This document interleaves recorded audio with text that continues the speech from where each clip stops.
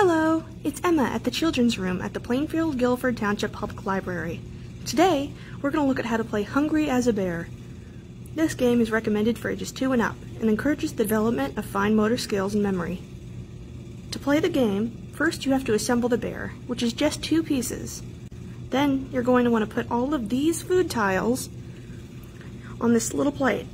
Next, to begin playing, your child will need to roll the die to see what to feed the bear first.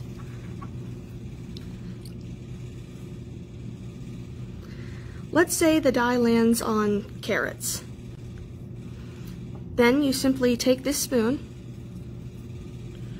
scoop up carrots,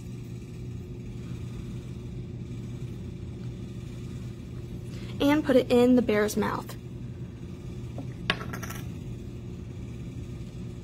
But if you drop the food from the spoon,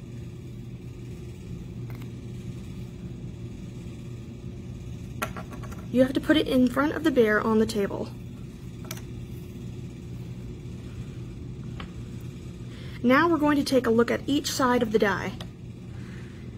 As you can see, we have carrots, blueberries, strawberries, and spinach. But we also have a picture of the bear with its mouth open,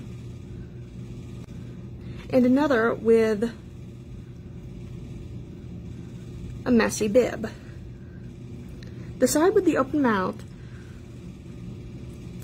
that means you can choose any type of food token to feed the bear. So it doesn't matter what you roll, as long as you get the open mouth, you can choose whatever you want. Like I can choose blueberries, strawberries, whatever. If you roll the side of the die with the messy bib, then you have to put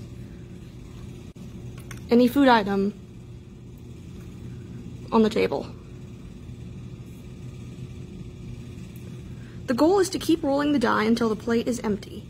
Once it is, the game is over. To see if you won, count and see if more food tokens were put into the bear's mouth or were put on the table.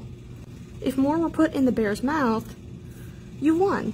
Once you've successfully won this game, there are 2 more games you can play with Hungry as a Bear. The second game is a memory game, and the third is a vocabulary one. Check out this game to play them all. Thanks for watching!